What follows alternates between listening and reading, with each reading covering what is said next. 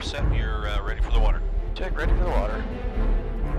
It's a difficult film to make because it's, for one thing, we're shooting it in 3D, so we have special cameras that are 3D cameras. So you've got that technology to work with. But our show is what we call a 4D show because, in fact, you add the 3D glasses and the 3D experience to special effects. We have seats that move, we have smoke, we have lighting effects, we've got water effects, we've got wind effects. It's a really, I think, and some scent. We've got a really truly four-dimensional, using all your senses kind of show. So it makes you feel a lot more like you're in amongst the fire.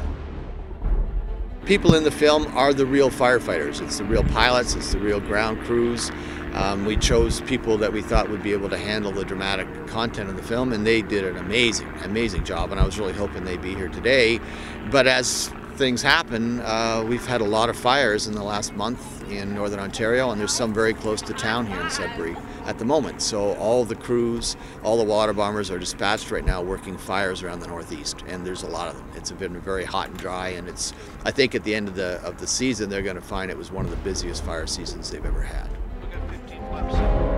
Wildfires, now playing at Science North. You're ready for the water. Check, ready for the water.